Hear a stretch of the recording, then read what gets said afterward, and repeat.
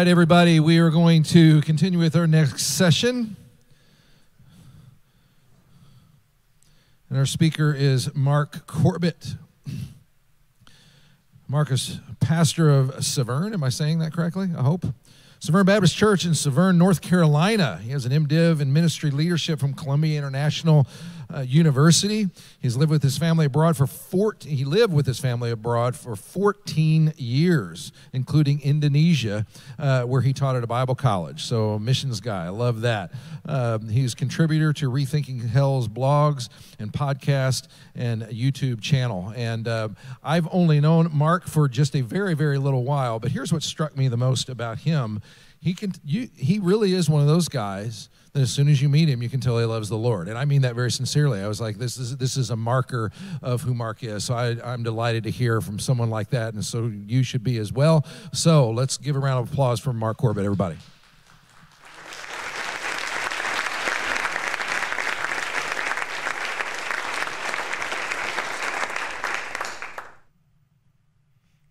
Okay, great. And so can we go ahead and switch the slides to my computer?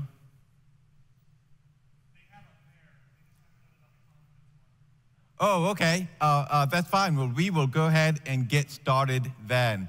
Well, before I jump into the material about hell, just a couple of introductory issues. I'm from Maryland in terms of where I'm originally from, where I grew up. But I sound like I'm from someplace more interesting.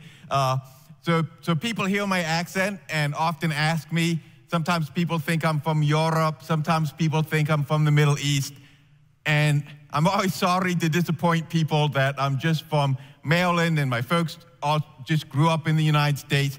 Why do I have an unusual accent?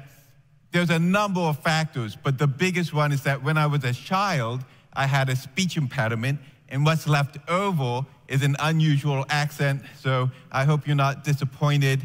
So let's talk about some of these letters. ECT is an abbreviation we use that stands for Eternal Conscious Torment.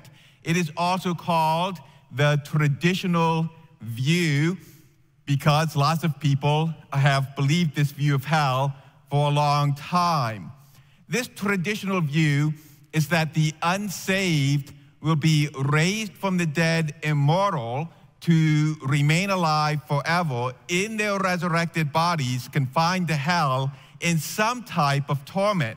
So all Christians, I mean, you might find some weird exception, but pretty much all Christians believe that everybody who has ever lived, every human who has ever lived, is going to be resurrected from the dead when Jesus comes back, except for those who are still alive when he comes back. And if you're a Christian, you'll be instantly transformed. So the question is, what happens to the people who, when they're resurrected from the dead, what happens to those people who never believed in Jesus and rejected the gospel? And so that's part of our topic. And the traditional view is that these people, they've been resurrected, now they have their resurrected bodies, and some people think it's literal fire, some people think it's some kind of emotional suffering, but somehow they'll be suffering in hell forever. And then there's CI, that's conditional immortality. It's the view that I hold, it's the view that Rethinking Hell promotes and tries to explain. It is also called annihilationism. The conditional immortality view says that only those who meet a condition, namely having faith in Jesus, will have eternal life. That's why it's called conditional immortality. Unbelievers will perish. They will not live forever anywhere. God will completely destroy both their bodies and souls in hell. So these are the two views I will be discussing in my presentation here. Now, in deciding which view is correct, what matters, what should we focus on? Well, we want to focus on the Bible. God's word is truth.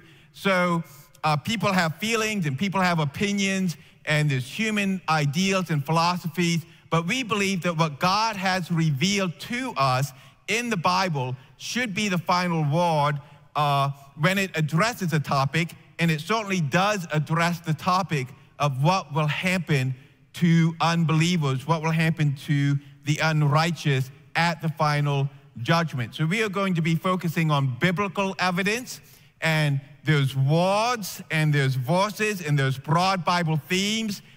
Because we only have so much time tonight, I'm mostly going to talk about Bible verses. But at the end, I'll briefly mention some word studies, and I will briefly mention some broad Bible themes. That's another word for systematic theology, broad Bible themes. Okay, so God's word is truth. That's what we want to look at. Eternal conscious torment versus conditional immortality. And I'm going to be using this image of a set of scales to do two things at the same time. I'm going to share my own story, how I shifted from believing in eternal conscious torment, from thinking that the Bible taught eternal conscious torment, to believing that the Bible teaches conditional immortality. Now, at the same time that I'm telling my story, I'm going to be sharing a simple introductory level, kind of a basic presentation of the biblical case for conditional immortality. So, when I'm an infant and a toddler, I don't know anything about hell. I don't have a view. But then I get a little bit bigger. I'm in elementary school, and I thank God so much that I grew up in a family that believed in Jesus, believed in the Bible. Me and my siblings were taken to church Sunday morning, Sunday night, Wednesday night, and by God's grace, I heard the good news about Jesus dying for my sins. I believed it. I walked forward. I was saved. I was baptized. I also learned that how you know the truth about things like this is you look in the Bible. And whatever the Bible says, that's true. Although sometimes it's not simple to figure out exactly what the Bible is saying. Now, at this young age in elementary school, the main way I was getting this truth was by listening to teachers that I trusted. My own family, and then teachers in Sunday school, the pastor. In elementary school, I sat in church.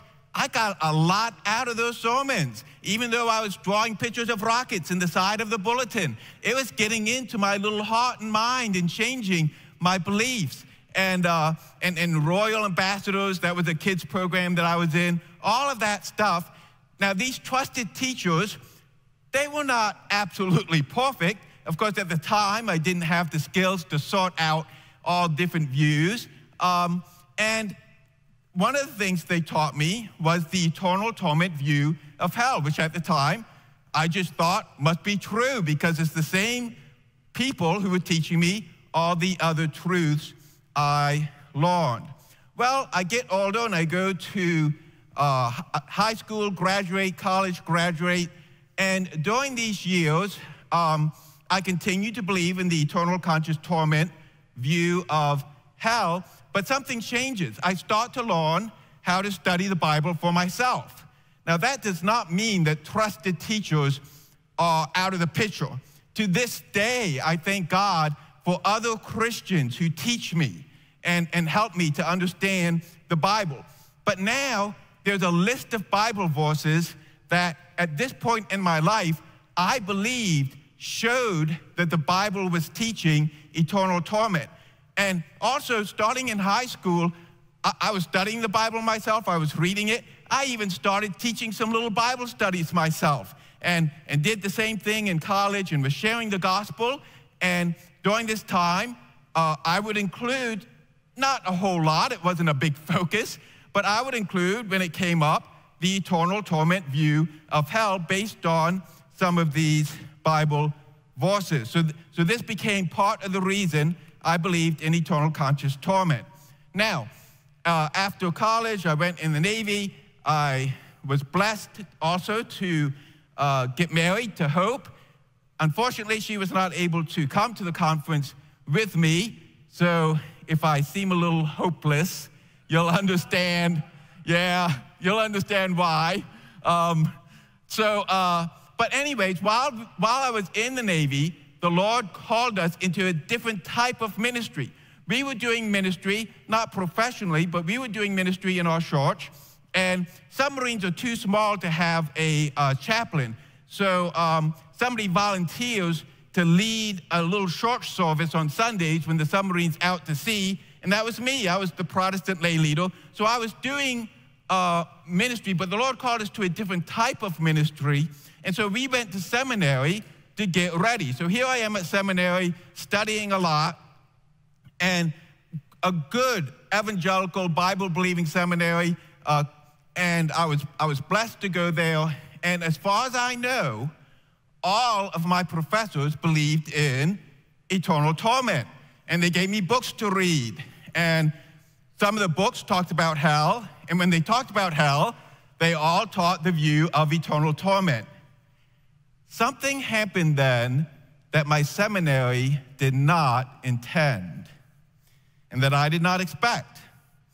I was assigned to read a book, and it's a great book, a book by John Piper called Let the Nations Be Glad. Has anybody read it?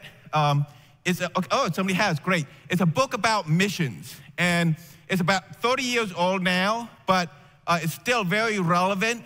And I highly recommend it if you are interested in missions. I highly recommend it. If you're not interested in missions, I highly recommend it because you need to get interested in missions, spreading the gospel to all nations, including especially unreached people groups. And that's what this book is about. But in this book, just a few pages of the whole book, 3, 4, 5, I don't remember exactly, John Piper defends the eternal torment view of hell. Now, why would he put that in a book like this? Well, saving people from God's wrath is one of the motivations for missions. Is it the highest, most important motivation? Is it the only motivation? No, but it is one motivation. And to this day, I believe that saving people from God's wrath is one legitimate motivation for ministry and evangelism and going to the ends of the world with the gospel. But he wanted to defend his view of what God's wrath would look like at the final judgment, and he did that. But John Piper had a friend who's already been mentioned tonight, John Stott. And John Stott believed in annihilationism. So John Piper wrote in his book why his friend John Stott was wrong. But because they were such good friends, John Piper honored his friend, sent him the manuscript, and allowed him to give some feedback, which John Stott did, and John Piper included it in a footnote in the book, a big footnote. He included this footnote, which had John Stott's response in John Stott's own words, saying why he thought that Piper wasn't fairly representing his view of annihilationism, and that annihilationism could be true. And I read that footnote, and I had been reading Piper's arguments, and the footnote made more sense to me than the arguments.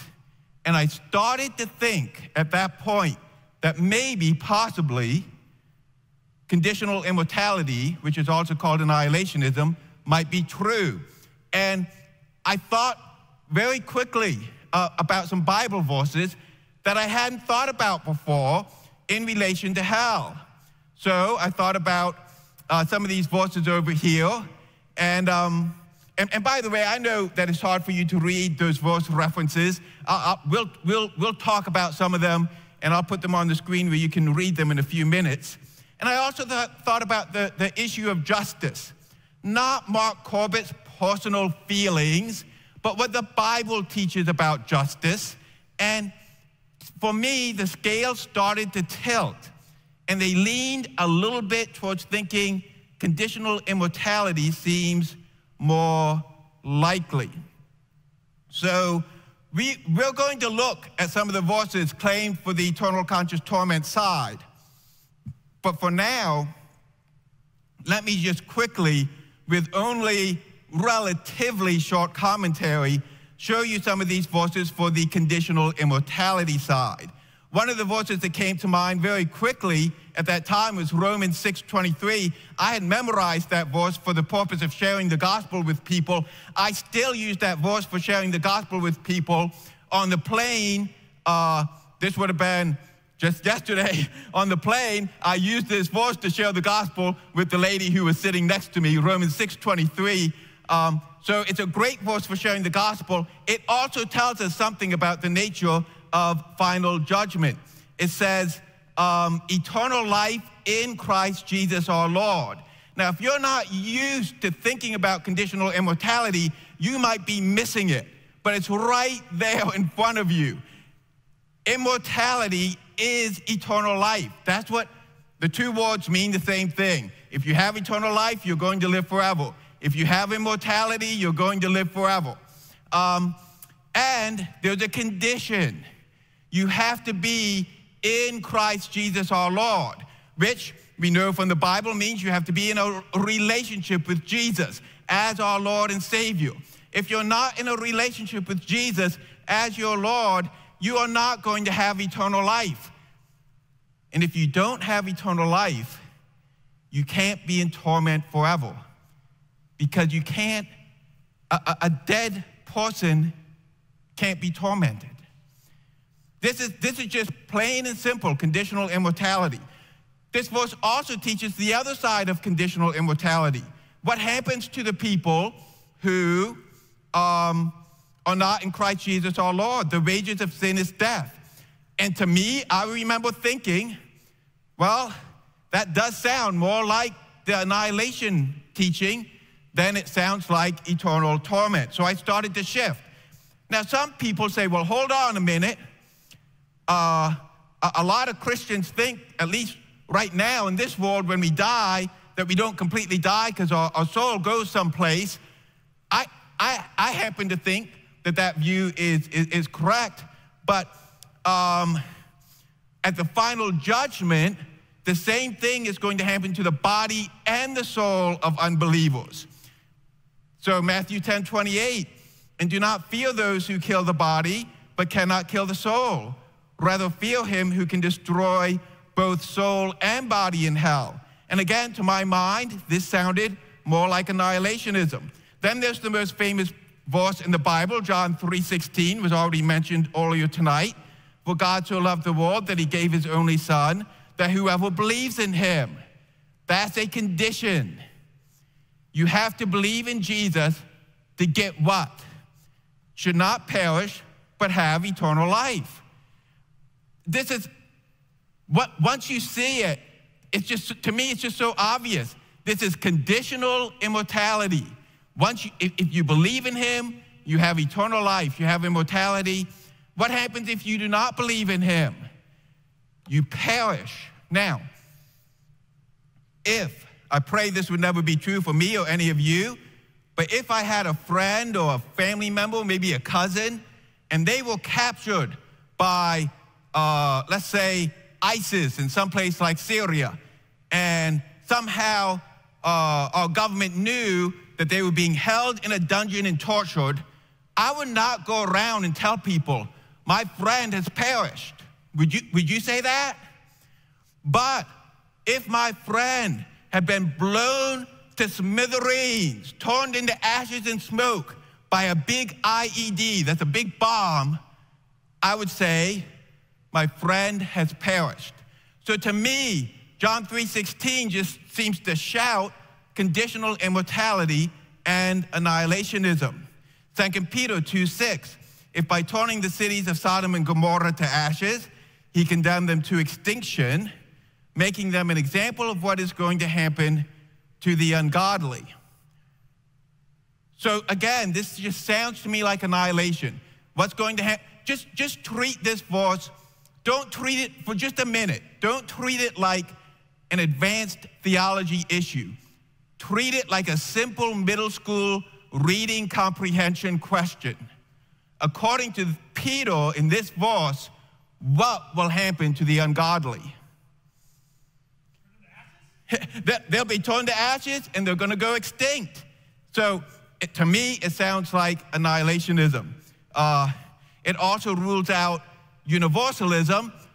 The evangelical form of universalism says that unsaved people in hell will eventually realize they were wrong to reject the gospel, accept the gospel, believe in Jesus, and be allowed out of hell. Here's one big problem with that. Ashes cannot repent. Ashes cannot repent. Okay. Matthew 3:12, his winnowing fork is in his hand, and he will clear his threshing floor and gather his wheat into the barn, but the chaff he will burn with unquenchable fire. And this is a farming illustration, and the chaff is the part of the plant that you're not going to keep to cook and eat. And when you put that plant into a fire, it very quickly gets burned up, and its God is turned into ashes and smoke. So I was thinking about these verses, and I started to tilt towards conditional immortality. But because I was focused on a number of other important things, I did not investigate this or study this deeply for a number of years. I just put this issue on the back burner, and I think I was right to do so. God had me working on other things that were important. But then some things prompted me to come back to this issue, and when I did come back to this issue, I quickly found that both sides have more verses that they claim for their side. And so let's add some more verses to the picture here, and we'll add some more verses to both sides. On the left side, I now have on the eternal conscious torment side pretty much all of the verses that traditionalists often cite to support their view. Now, if you look or you think, sometimes somebody will come up with some other verse that's not on this list. Usually when I look at those other verses, I'm like, it doesn't sound like it's remotely talking about this topic, but these are the main ones. And I know these are the main ones because I've read lots of books and had lots of discussions and arguments and debates, and the same verses come up over and over, of course. All of the verses are from the New Testament except for one, Daniel 12:2, from the Old Testament on the eternal conscious torment side. Now, on the conditional immortality side, so far, I've added the verses from the Old Testament that support conditional immortality, but there are also more verses from the New Testament. Now, at this point, you're probably thinking, come on, Mark, all those verses don't support conditional immortality. The list isn't that unbalanced. Okay, I don't want you to take my word for it. Honestly, I don't.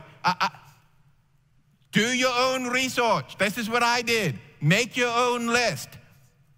Okay, let's talk about how you might do that. And of course, the difference in the number of verses caused the scales to shift for me. Now, how would you make your own list? Well, to begin with, just think of the verses you can think of, or find the verses that you can find on your own. That's a good first step. After that, I recommend that you go, okay, I'm not totally objective, go to the awesome Rethinking Hell website, which I have a little bit of material on there, but mostly other people in the Rethinking Hell ministry made the website. And under the Explore tab, they have lists, very similar to the list that I had on the screen, of verses that people use to defend the eternal torment view, and lists of verses that people use to defend the conditional immortality view. So just look and ask yourself this question, just to begin with. If I held this view, can I see why someone would use this verse to defend it? And that's just the beginning of your list making. I'm not saying that's the whole story. And see what and I'm not the only person who's made lists like this. I know a number of other people who've been through this exercise, but we're not done yet. If you're an evangelical like me, and I suspect that maybe everyone in this room, certainly most people are, then you don't believe that there are actually verses in the Bible that teach contradictory truths. conditional immortality and eternal conscious torment, logically speaking, they can't both be true. Now, we can have people who believe those different views, who can be friends and minister together and worship together, but the truths, they can't both be true. And so what we want to do, because we believe that the Bible is God's word, and so it doesn't contradict itself. So I studied each verse, some in more depth than others, but a lot of them in a lot of depth, and looked at the context, and I looked at arguments and counter-arguments about it, and to see which view, if either, each verse actually supports. Now, I remember during this process hearing a claim from my friend Chris Date. He's sitting right over there. And at first, I thought he might be overstating the case for conditional immortality. This is a paraphrase, but he's right here, so he can tell you if it's not an accurate paraphrase. He said, after studying the verses that traditionalists claim support eternal conscious torment, I have found that not only do none of them support eternal conscious torment, okay, that part I could see, but he went on to say most of them actually support conditional immortality. And I thought, Chris, it's better not to overstate your case. That looks bad. And, even if you're right about the view, you don't want to, exaggerate the evidence. But after years of my own study on this topic and many discussions, debates, books, articles, and blog posts, I've become convinced that Chris was right. Now, what I'm going to do, because we have limited time, is I'm going to pick two of the most commonly quoted traditionalist proof texts to illustrate this point. I wish I had time to go through every single one of them. I really do.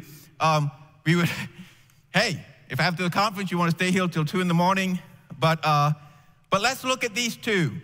Matthew 25:46 and Mark 9:47 through 48. And Mark 9, I know at least, has already been mentioned this evening. Matthew 25:46. And these will go away into eternal punishment, but the righteous into eternal life. Now remember, for a long time I believed in eternal torment. I get it.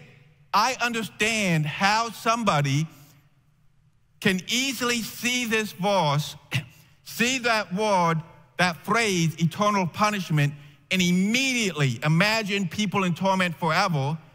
And if they were in torment forever, that would be a type of eternal punishment, and come to the conclusion that the Bible teaches eternal torment. I get it.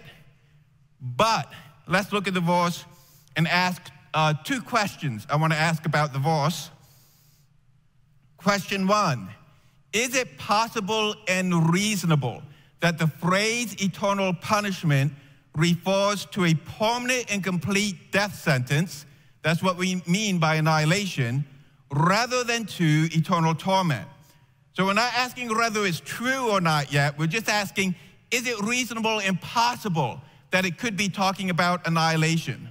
And then the second question will be, is there anything in the verse which not only allows, but actually favors the conditional immortality interpretation? So here's the first question. Is it possible that eternal punishment is referring to annihilation? So to answer this question, I want to look at some other verses that talk about eternal things, like Hebrews 6:2 talks about eternal judgment.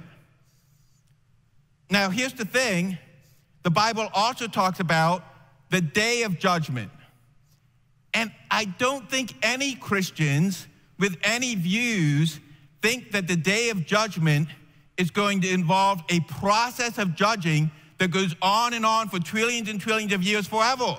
The day of judgment actually lasts forever. I don't think anyone thinks that. So, eternal judgment does not refer to a process of judging that goes on and on forever, but rather to a judgment that, once given, is permanent and lasts forever. So in other words, if we have a neighbor and we tried to win them to the Lord, I hope you tried, and tried to share the gospel with them, you tried to invite them to church, you prayed for them, they rejected all that, they died, it's judgment day, God sends them to hell, and they get burned up to ashes, or if you believe that they're tormented forever. Either way, the point is it's an eternal judgment. A billion years later, God is not going to say, I changed my mind, come have eternal life in the new heavens and new earth. The judgment never, ever will change. Now, the Bible also talks about eternal redemption. He, talking about Jesus, this is really good news. He entered once for all into the holy places, not by means of the blood of goats and calves, but by means of his own blood. And you know what we agree with among the different views tonight is far more important than where we disagree. And we all agree that in an act of utterly amazing love, Jesus died for our sins, thus securing an eternal redemption. But it was a once-for-all act. Eternal redemption does not refer to a process of redeeming that goes on and on forever, but rather to a once-for-all redemption that once given is permanent and lasts forever. So now, on Judgment Day, even though I've sinned and you've sinned, your sins have been washed away by the blood of the Lamb. Your robes are white because they've been washed. You believed in Jesus. You've been forgiven. Now God invites you into his eternal kingdom. You have eternal life. Praise God that 1 trillion years later, he's not going to say, you know, I'm sorry, but the blood of Jesus is kind of worn out, and I'm going to just throw you into hell now. That's not going to happen because it is an eternal redemption. The results of the redemption are eternal, not the process of being redeemed. Same thing is true for an eternal sin. It does not refer to a process of blaspheming the Holy Spirit that takes forever and ever to do, but rather to a sin that once committed has permanent consequences and will never be forgiven.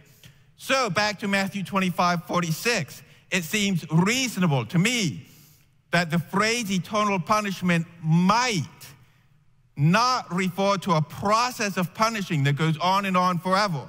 Rather, it could, at least possibly, refer to a punishment that once completed is permanent and never reversed.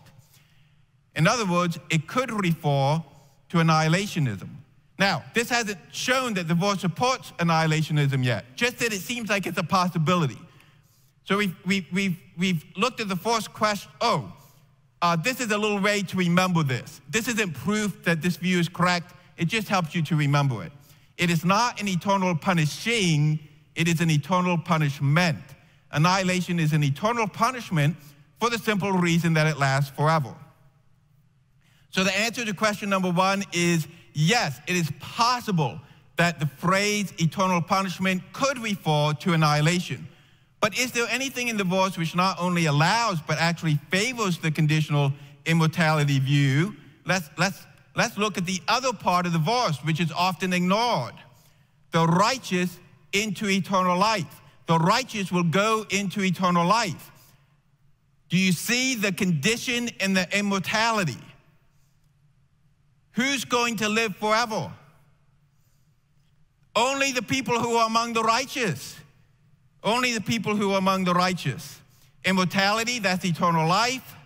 And the condition is being among the righteous. There is only one punishment. Think about this.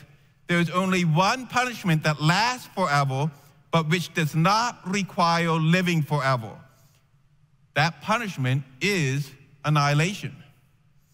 This verse teaches conditional immortality and annihilationism. So for me, so the answer is yes. And so for me, what happened is Matthew 25:46, it's not just that it got taken off the traditional side of the scales. For me, it actually moved over and added more evidence to the conditional immortality side. Now let's look at Mark 9:47 through 48.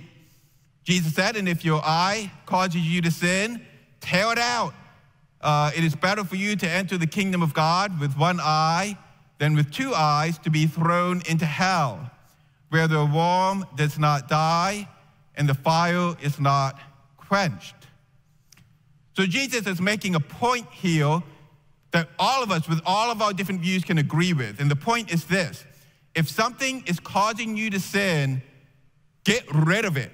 If you're watching R-rated movies or other things you shouldn't watch, if they're causing you to sin, get rid of it, or anything else in your life that's causing you to sin. But now let's look at how this verse speaks to us about the nature of God's wrath and judgment. I used to think, I clearly remember that I thought this way. I used to think that God will use worms and fire to torment the unsaved in hell forever. And I remember thinking, I'm not sure which is worse, having worms eat you forever and ever, or having fire burn you forever and ever. Now, I did think it could be symbolic, but I thought, if it is symbolic, it must be symbolic of something really, really terrible to use that imagery. But aren't worms and fire precisely the way that dead bodies are either turned into dust or turned into ashes all around the world? There are exceptions, but are not the vast majority of human dead bodies either turned into dust by worms or turned into ashes by fire? And doesn't the Bible say that the unrighteous, the ungodly will be turned into ashes? And didn't God warn that the consequences of eating the fruit would be that you would turn back into dust? And then I found out, I didn't know this back when I was thinking about how terrible it would be for these worms to be eating people who were not saved. I didn't know that Jesus was quoting from the last verse of Isaiah. Here it is, the last verse of Isaiah. And they shall go out and look on the dead bodies of the men who have rebelled against me. God is speaking through Isaiah. And this is the part that Jesus quotes, basically word for word. For their worm shall not die, their fire shall not be quenched, and they shall be an abhorrence to all flesh. Now, sometimes when I'm discussing this with someone, a brother or sister in Christ who holds the traditional view, I have a hard time getting them to see this. The worms and the fire are operating on dead bodies. There are no living people in this picture who are in pain because a worm is eating them or fire is burning them. Dead bodies are in the picture, and dead bodies cannot be tormented. There's nothing in the context when Jesus quotes this verse that would lead someone to think that he was changing the way it was being used. Jesus could quote the Old Testament and change the way it was being used, but there's nothing to suggest he was doing that. Now, some people say, hold on. What about the fact that the worm will not die? What about the fact that the fire will not be quenched? Doesn't that mean that it's going on and on forever? And why would it go on forever unless the people were in torment forever? Well, this is a linguistic issue. The word not does not mean never.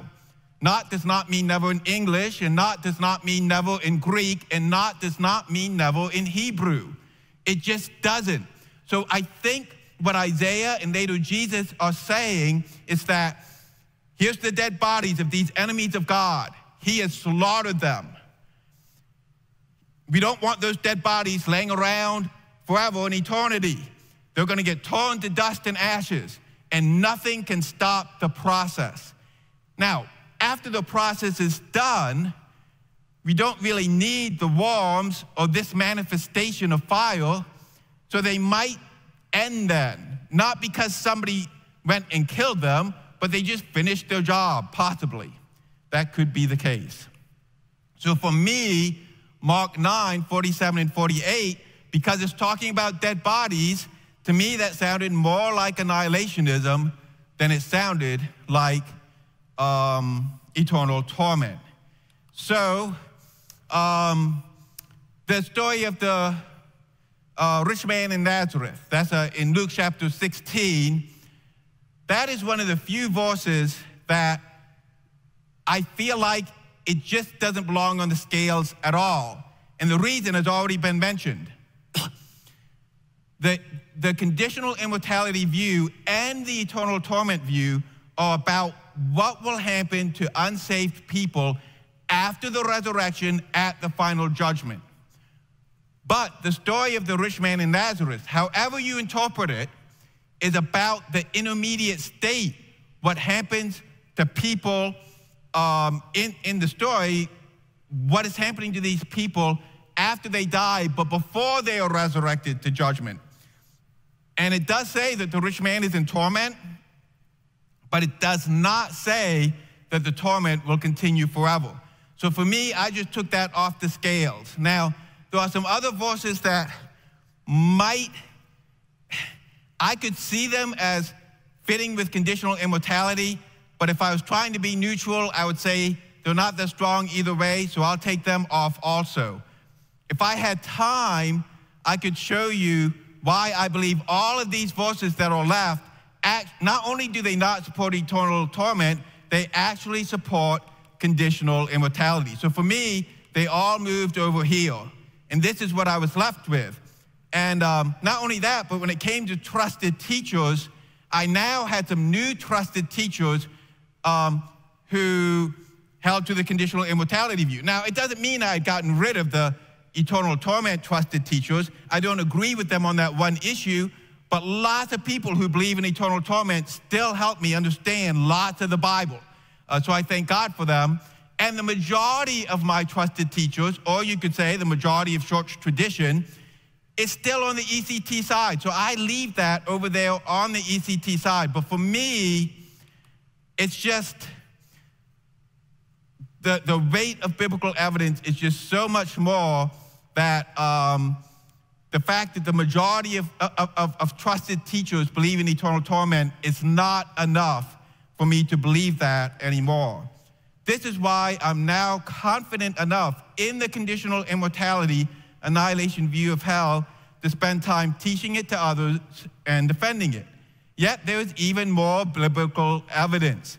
There are theological themes that harmonize, I think, far better with annihilationism. The atonement. Jesus took our place when he died for us. He suffered for a short time, and then the main emphasis throughout the New Testament is that he died for us. To me, that sounds like he's taking the place of people who are going to die at the final judgment, annihilationism. And then there's biblical justice. God is the one who gave us the standard, an eye for an eye.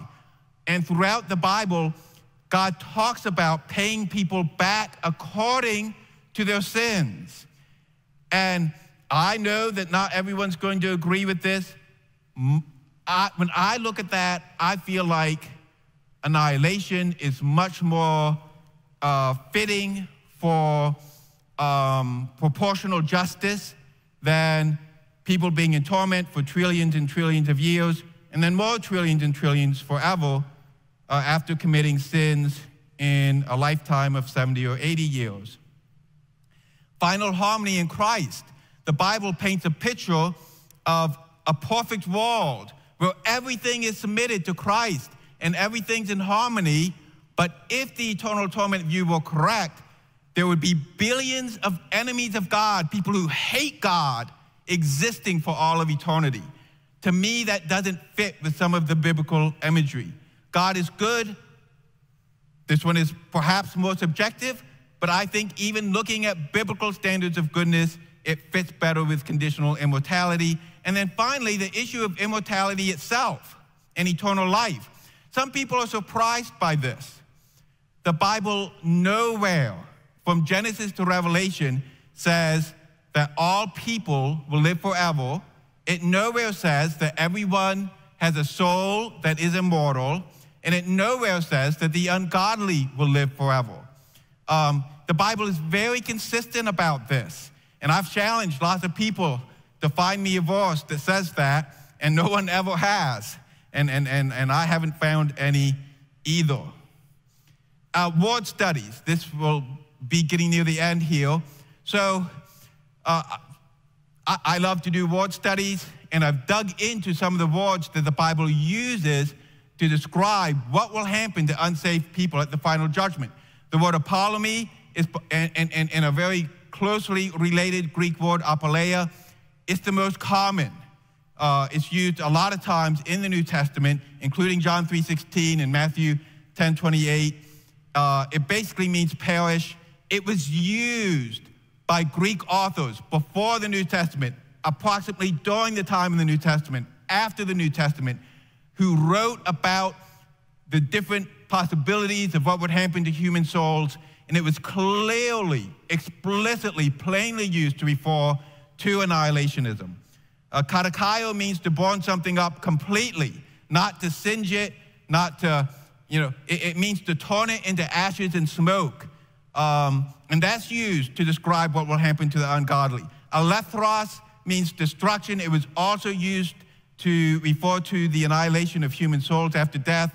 Aphanizo, I think only one time in the New Testament, Paul used it to talk about what would happen to people who scoffed at the gospel instead of accepting it. And it means to vanish away.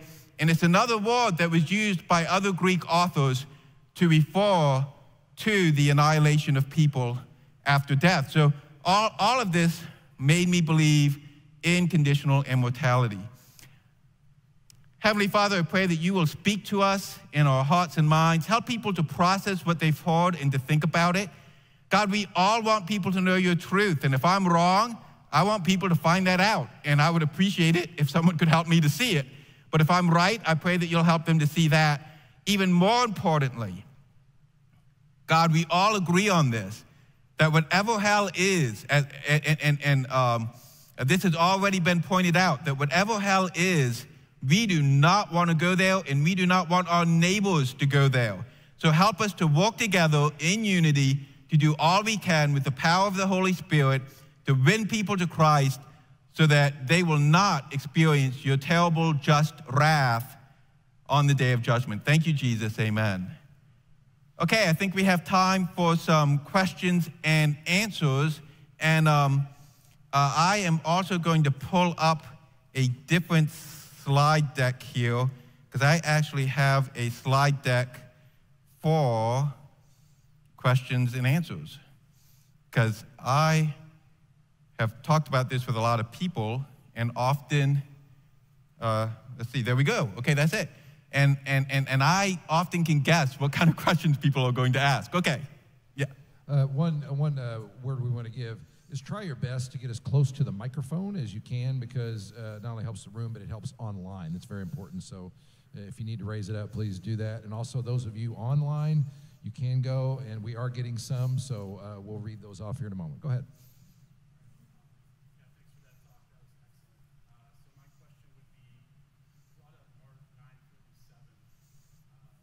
Is it, hang on just one second. Wait.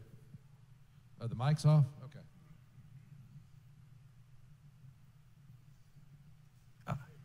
It's testing. All right, there we go. Okay. Yeah, thanks for that talk. That was excellent. So my question is on Mark 9:47 that you brought up during the talk. Yes. So I double-checked. The word for hell there is actually Gehenna. Yes. And so that, to me, kind of implies that the decomposition that's being talked about here is not physical, like happening currently, but is post-judgment. Is that, I'm curious, how do conditionalists understand Gehenna? Is yes. it something that is post-judgment, and how does that integrate it? Yeah, okay, so the question is, so Jesus says, whatever you do, don't get thrown into hell, and the word he uses is Gehenna, and that is the final judgment. That is not the intermediate state. That's the final judgment, Gehenna. And he's saying, well, if it says Gehenna, isn't that referring to something non-physical? Isn't that referring to something, some kind of spiritual decomposition? Is that? Yeah, this is the verse, right? Correct me if I'm wrong. This is the verse where worms and fire are being talked about, and you said, well, isn't that how our bodies on earth get consumed? So perhaps that's the actual meaning of this verse is not what's happening post-judgment, yes, but it is actually about pre-judgment, just what happens to our earthly body. Okay. If it's talking about Gehenna, it would seem to point the other way. Okay, so there is there is a thing that is very popular in the culture, even in Christian culture, which is that whether we're thinking about heaven or hell, people tend to think of it as like something that's happening to like the spiritual, ghostly part of us. But that is not biblical. And this is not just a conditional immortality view. The Bible, one of the things that is really basic to Christianity is belief in the resurrection of the dead. And of course, Jesus rose from the dead, and he had a very physical body after he rose from the dead. He said, I'm not a ghost. He said, touch me, feel me, give me something to eat. And we also are going to have a physical resurrection. We are going to have physical bodies. Now, the Bible refers to a spiritual body. That does not mean a ghostly body. It doesn't say a spirit body. It says a spiritual body. Paul also says, those of you who are spiritual should be the ones who help to restore people who have fallen into sin. He doesn't mean those of you who are ghostly. He means those of you whose lives are being controlled by the Holy Spirit. And so right now, my body causes me problems of different types. And one type of problem it causes me is that it has wrong desires. The Holy Spirit wants me to get up and have my early morning prayer time, and my body wants to stay in bed. I believe that when Paul says that we will have a spiritual body, he means that our bodies will be in perfect harmony with the desires of God and the Holy Spirit. And I don't know if we'll sleep in the new heaven and the new earth, but if we do, when it's time to get up, we'll want to get up. And so it's nothing about being ghostly. So when you ask that question, you have to understand, I believe that the unrighteous are also going to be resurrected in very physical bodies, but not immortal bodies. And those very physical bodies will be destroyed. Now, Matthew 10:28 says their soul will also be destroyed, and I don't know how God's going to do that. But as for the bodies, I happen to think that most likely, I don't know for sure if it's literal, but I think it could be, that those bodies will actually get consumed and be turned to dust and ashes, and that they will be physical bodies of unrighteous people. Does that? Yeah, that makes a lot of sense. My follow-up would be, is there any way that you understand the place of Gehenna? Is it just sort of a useful fiction, or it seems like if you take the literal interpretation, Gehenna is a place where yes, the damned go, but as a conditionalist, clearly they don't go anywhere permanently, they're just gone. So there's no Gehenna. Right. So I do believe that Gehenna is a place. I'm a little bit humble about the details. I certainly think that it could be a literal location where the unrighteous people, either they'll be thrown there. Some of these details the Bible doesn't give, and so I just want to be humble about them. Sometimes it looks to me like the people are going to be thrown into Gehenna, and they're going to suffer there while they're dying, and then they'll die, and then they'll decompose. Other times I think they're going to be dead, and then the dead bodies get thrown into Gehenna. Either way, I think it is a place where the annihilation will happen. But eventually, all those dead bodies will be ashes and smoke, and so I don't know what will happen to the place after that. Will it continue to smoke as kind of like a testimony to God's destruction of all evil?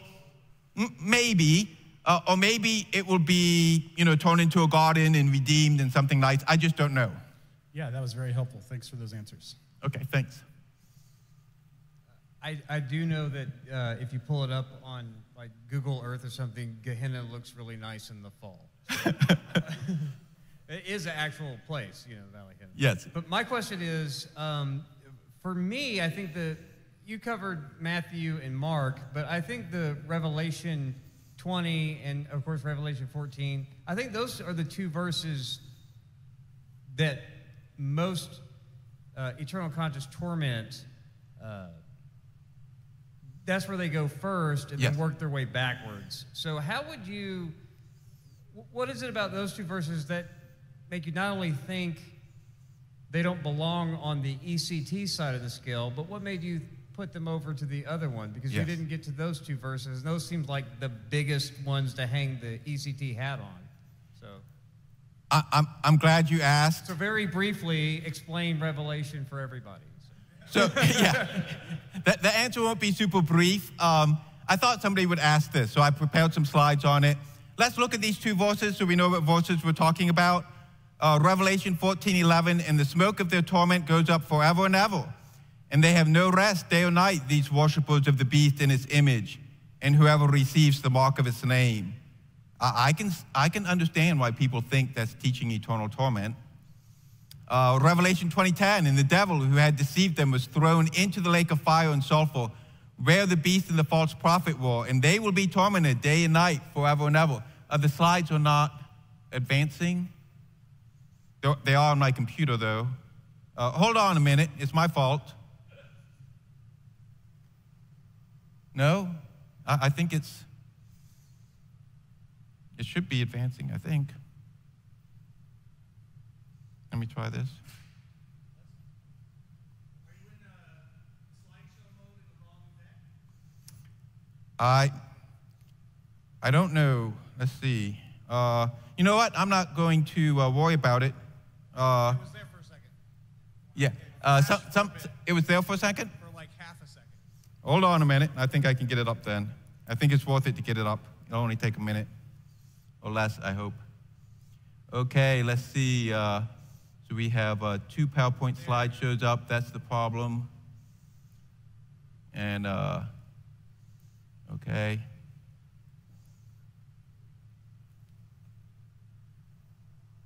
There we go. Okay, there we go.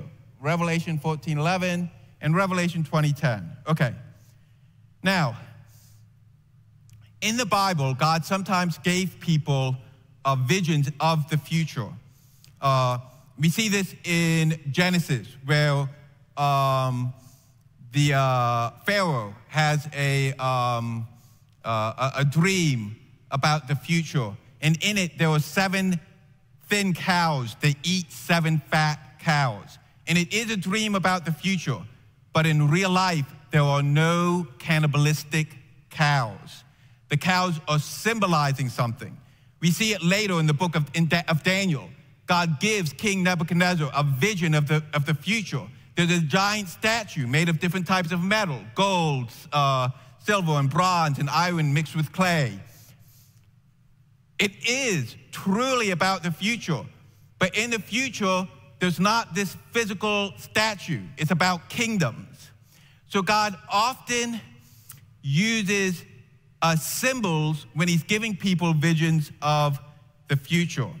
Now, in general, the book of Revelation consists of a vision given to John. This vision also uses symbols to reveal truths about the future and about God's plans. Some symbols are bizarre and shocking. There are 7-headed monsters in the vision, but no one thinks there's going to be a literal 7-headed monster on the earth, even though the word 7 is literal, and the word headed is literal, and you know, in the word dragon is literal.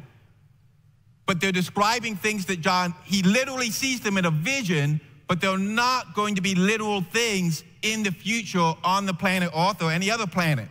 Also, there's a woman standing on the moon in John's vision, but it's not about female astronauts. These things are not literal scenes from the future. Now, sometimes we are told what a symbol means, and there is a very clear pattern of how that works. Revelation 5:8, and when he had taken it, the 4 living creatures and the 24 elders fell down before the Lamb. Each one had a harp, and they were holding golden bowls full of incense, which are the prayers of God's people. This should motivate you to pray more.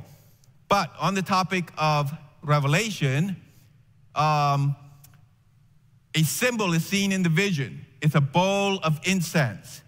We are told what the real-life meaning of the symbol is.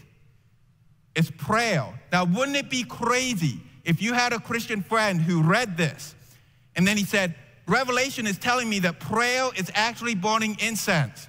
And then he went back to the book of Colossians, And where it says, be devoted to prayer, he says, God wants me to be devoted to burning incense.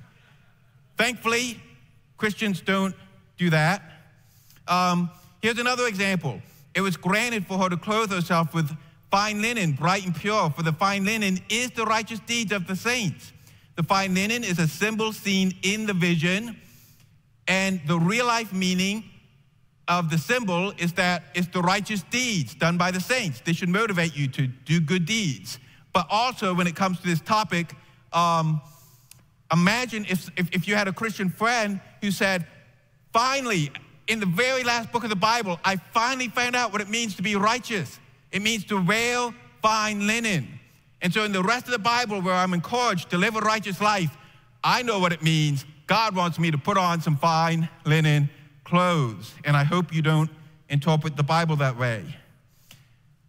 Revelation 21:8, but as for the cowardly, the faithless, the detestable, as for murderers, the sexually immoral, sorcerers, idolaters, and all liars, their portion will be in the lake of fire, the lake that burns with fire and sulfur, a symbol seen in the vision, which is the second death, the real life meaning of the symbol. Wouldn't it be crazy? But my brothers and sisters who do that are not crazy people. But in this light, it feels a little bit crazy to say, now I know what the Bible means by death. It means being burned alive forever and ever in a lake of fire. And so when I read the wages of sin is death, now I know what it means finally, because I got to the book of Revelation. It told me it's backwards. It's not, it's telling us that the lake of fire in the vision is a symbol of dying a second time. So the conclusion, the lake of fire is a symbol for dying a second time, and this fits with annihilationism and does not fit with eternal torment. Way more depth is available on this. I have a video, What is the Lake of Fire? And on my blog post, which has the crazy name paresiazomai, nobody will ever remember that. It's a cool Greek word that means to speak clearly and openly without being influenced by the fear of people, but you still won't remember it. Hopefully you can find it anyways by looking up my name. I have a 7-part blog post, What is the Second Death? And I give a lot of detailed support to this argument. Also, rethinkinghell.com has great material on Revelation 20. I want to go quickly through Revelation 14. There are 2 descriptions of judgment in the second half of Revelation 14. I don't want to take time going through all the details. Let me give you the conclusion here. Here we go. We're getting to the conclusion. Okay. In Revelation 14, near the end of Revelation 14, there's a giant sea of blood.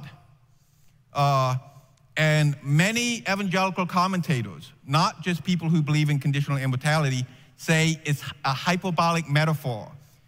And one of the reasons is some people have actually calculated how many people blood this would be, because it gives the dimensions of the sea, or at least one of the dimensions, and then you have to assume what the shape of the sea is.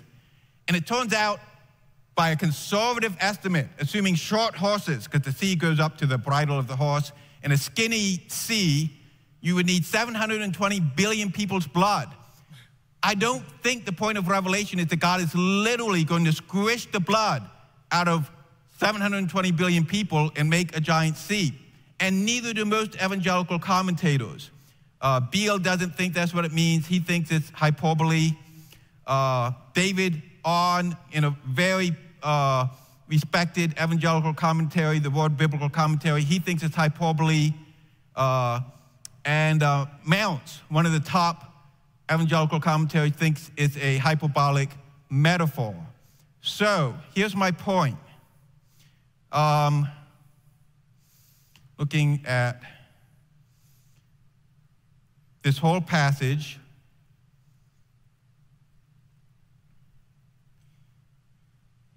in this passage, there's a cup of wrath, but the cup is a symbol. And you can look in the Old Testament and find the symbol. And in this passage of Revelation 14, there are giant angels harvesting the earth. But the harvest is a symbol. There's not going to be a literal giant sickle harvesting people from the earth. The wine press is a symbol. And all of these symbols are found in the Old Testament. And then they show up again in the book of Revelation. God doesn't have a giant literal wine press where he's going to squish the blood out of people. And then there's a giant sea of blood. And a lot of people, including myself, think that is also a symbol. So isn't it at least possible that the smoke of torment rising forever could be a symbol? I think we should say it's at least possible that it's the same type of symbol as the big sea of blood, that it is a metaphor, a symbol that also uses hyperbole, like a boxer saying, I'm going to wipe the floor with your face. You know, it's that kind of language, and it's not meant to be interpreted literally. And then the other symbols have been used previously in the Bible. How about smoke rising forever? Yes, Isaiah 34, and the streams of Edom shall be turned into pitch, and her soil into sulfur. Her land shall become burning pitch. Night and day it shall not be quenched. Its smoke shall go up forever. Edom was destroyed. If you go to the Middle East today, you will not find smoke rising forever in Edom. It was a symbolic way of saying they're destroyed and they're not coming back. That's a long answer, sorry. And I shortened it. Yeah. First of all, before I get to my question, I have to say, if you've never prayed using incense before, like it talks about in Revelation, it is cool. It is even cooler than fog machines. I'll say that, as cool as they are. Anyway, no, yeah. Oh, yeah, totally. So one of the things I'm curious about is, in this journey that you've had, how much did it affect your understanding of heaven? And of heaven, and like what it looks like for us to be with Christ forever. I'd love to hear about that. So I don't know that it had a big effect. I do believe that. Okay, so I believe that heaven is going to be the new heavens and the new earth. I believe that there's going to be a physical earth. I think a good way to start to imagine heaven. And I think it's good to imagine heaven, but to do it humbly because we don't know the details, is to imagine this earth with nothing bad, but everything good. Imagine no mosquitoes, no COVID, no criminals, no death, nobody being mean, nobody hating one another, no terrorists, nobody dies, everybody lives forever, and every meal you eat is delicious. Just start there.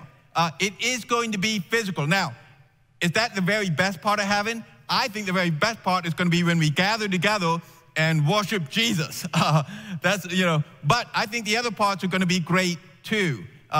So I don't, but to be honest, I think I would have held that view of heaven even if I never changed my view of hell. For some people, viewing hell as a more physical thing, like the Gehenna question, might go along with viewing heaven as a more physical place. I do believe heaven will be a physical place, physical bodies, food to eat, people to talk to, that kind of thing. I have a more philosophical question. If the punishment for the unsaved is to cease to exist, yes, then how is this any different? Doesn't it then logically show that it's the same punishment that everyone that God never created also faces? So except for it's even worse for them since they never even had the opportunity for eternal life. So in other words, the punishment is the same. God effectively then punishes an infinite number of people. Okay, so I wouldn't compare the experience of people who God did create and exist to people who never existed. I wouldn't think that way. But this goes into a category of questions, which is annihilation bad enough to be a serious punishment? And the first thing you have to do is you have to think about, according to the conditional immortality view, what are the two options on Judgment Day? Because if the two options will be annihilated or be in eternal torment, of course annihilation would not seem like, it would be like, let's pick annihilation, okay? I think most people would. But those are not going to be the two options. The two options are going to be annihilation or eternal life in a world of pure, unalloyed joy and peace forever and ever with people you love. And the Bible indicates it's not going to be pleasant. We who believe in annihilation do not believe that the judgment is going to be a poof or it's going to be pleasant. There is going to be weeping and gnashing of teeth. I think that probably refers to anger and sadness. But also annihilationism allows for any amount of temporary suffering prior to perishing. So think of it this way. Everybody gets a death sentence, but because some people say, well, Hitler shouldn't be treated the same way as the old lady down the street who gave me brownies but didn't believe in Jesus. Okay, I agree. Annihilationism doesn't say they will be treated the same. Imagine they both get a death sentence, but one of them gets death by crucifixion and one by lethal injection. Now, that's just a way to imagine it. I don't know if that's exactly how it will be. And so there can be suffering in the process of being annihilated. And I don't know how much suffering there'll need to be. The Bible doesn't give a lot of details. If there needs to be a whole lot for justice, I guess there'll be a whole lot. But the Bible focuses on death, not on torment. Go ahead. Right. So to clarify, though, the punishment is death, right? Yes, the punishment is death. And it seems to me that almost all the verses that you reference have to do with death and destruction. So that's yes. the ceasing to exist. Yes. So the idea that there is some sort of temporary punishment that leads up to that ultimate death doesn't really seem to be as much a part of your biblical argument. I agree. The Bible puts a lot of emphasis on death, but there are some hints of limited suffering. For instance, Jesus says that those of you who knew God's will and sinned, people like that should get a lot of beatings, and people who didn't know God's will but sinned would only get a few. So now, I don't even know if that's talking about at the final judgment, but it does, to me, it implies the possibility that while death definitely is the emphasis, if you want one word, what is the penalty for sin? Well, death. I mean, that's the word Romans 6:23 uses. And so I agree with you that that's the Bible emphasis. But remember, the process of dying often involves suffering. It did for Jesus. So I don't see why it shouldn't involve suffering for those who rejected Jesus. Does that make sense? Yes, it just seems to me that the fate of those that didn't exist and the fate of those that are unsaved is the same. There's not a significant difference. Yeah, but the people who didn't exist, they're not going to be facing God at Judgment Day with all of their sins exposed. Judgment is going to be a terrible experience for the unsaved. Yes. Hi, Mark. Good to meet you in person and great presentation. I'm just wondering if you think as conditionalists, annihilationists, are we gaining ground at all? Are we gaining influence? Obviously, we're in the minority here, but are we gaining influence at all? Okay, so the question is conditional immortality spreading? Are more people believing it? So I don't have statistics. I think that I've heard many people say that they think conditional immortality is spreading. I think it's spreading, but I can't prove that to you. But I think the view is spreading among evangelicals, especially, which is what I most care about. I think the view is. So I don't have hard data, but that's my feeling, and it's not just my feeling. Chris, do you have anything to add? No. Okay. Yeah, it's being discussed everywhere. You can't go to a theology Facebook group unless they forbid the topic, which some do. If it's not forbidden, then everybody's talking about it everywhere. Yes. All right, there's a couple from online. One just says this, just asking for a bit of clarification. Does the most prominent form of eternal conscious torment propose that the unsaved will be resurrected into physical bodies and then sent to hell, or is it just their souls? So I don't know. At the popular level, a lot of people, like a lot of people imagine that heaven is going to be souls floating around. But evangelical scholars know that we know that people are going to be resurrected physical bodies. I think the same thing is true for final judgment for the unsaved. I can't tell you what the most popular view is at the popular level, but among Bible teachers, pastors, scholars, I think the most popular view, and clearly the biblical view, is that the unsaved will be resurrected to judgment. The Bible clearly states that the unsaved will be resurrected to judgment. Okay, and there's one on Scripture. How do you understand eternal destruction in 2 Thessalonians 1:9? Yes, eternal destruction, 2 Thessalonians 1:9. Let me see if I can quickly navigate to my slides on this. If I can't, then I'll just answer off the top of my head. Okay, yeah, I think I can. Okay, because I think this will help a little bit to look at this one.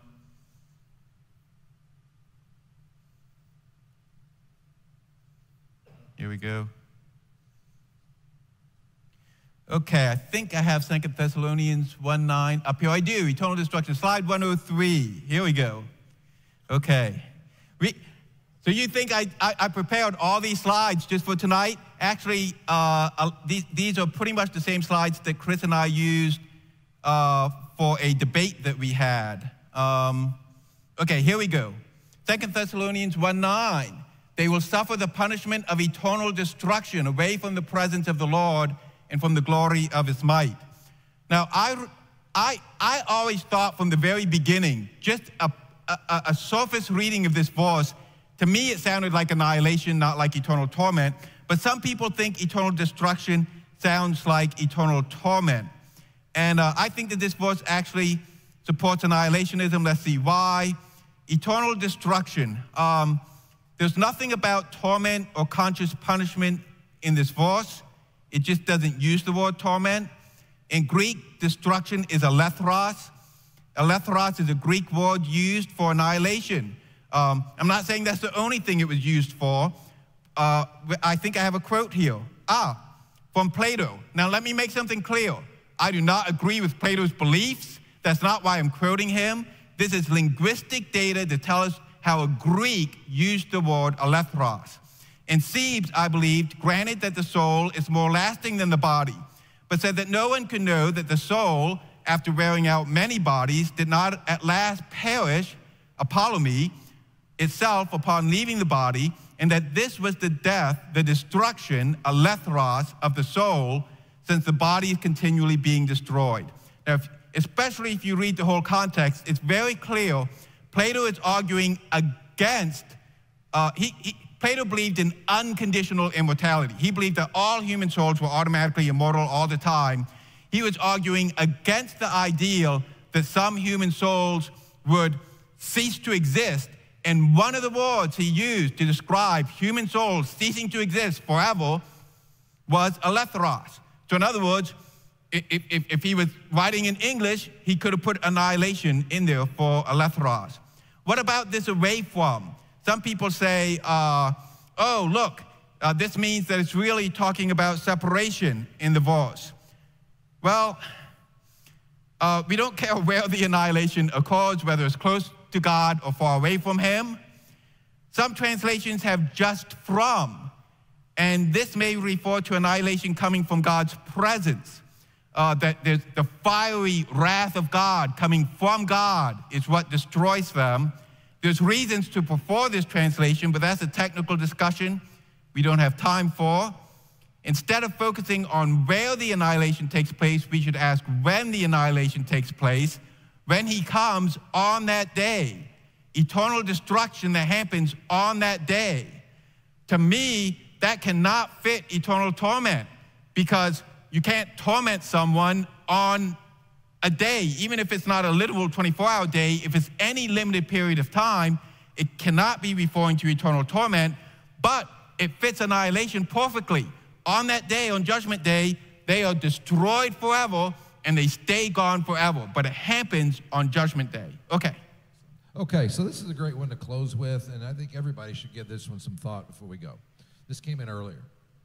I'm new to the rethinking the idea of hell, and sometimes I think maybe I'm wrong, and I'm going to end up in hell. Did you ever struggle with this? How did you get past the fear and get to peace? Okay. So the person is, I'm going to assume, I think that the person is a Christian, but they're afraid that maybe they're not a Christian, maybe they're not saved. And have I ever had doubts like that seep into my mind? The answer is yes. I have had doubts like that seep into my mind.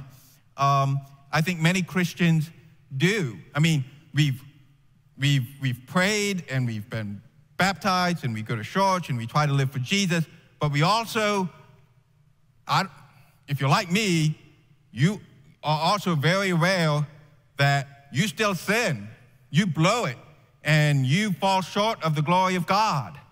And so this can, whether it's from our own flesh or the devil, it causes us to doubt God's promises. And I think that the solution to this is to go back to God's promises. Like in 1 John, that whoever confesses his sin, God is faithful and just to forgive us from all of our sins and to cleanse us from all unrighteousness. So we remember God's promises. And then I remember how great my sin is, but I also remember how great my Savior is. And I remember that Jesus, that what's saving me from my sin is not my effort at getting over my sinful habits or things like that. That's a good effort. Everybody should be doing that, but that's not the basis of my salvation. It's Jesus, the blood of Jesus. And then I ask a different question to myself. Is the blood of Jesus enough? I hope your answer to that is yes, the blood of Jesus is enough for your sin, no matter how bad your sin is. And then sometimes people think, well, what about that time Jesus said there's a sin that will not be forgiven? Here's my opinion. If you are worrying about it, you haven't committed it. The people who Jesus said that to, they were not worrying that maybe they were not Christians. They were plotting how to kill Jesus. Now, if Jesus isn't here, but if you were plotting how to kill Jesus and you saw Jesus do mighty miracles right in front of your eyes and you said, nope, I think the devil did that through you, and then you went to plot to kill him, I would say at least maybe you had committed that sin. But let's say that you've done other really bad things. Let's say that 10 years ago, you were persecuting Christians, throwing them into prison and killing them if they didn't renounce Christ. You could still be forgiven because that's the Apostle Paul who was forgiven for those sins. You have not committed the unforgivable sin. God's grace is enough. It was, I believe, John Newton who said, it's a quote from a movie, but I do believe it's a true quote. He said, I'm old, but I remember two things.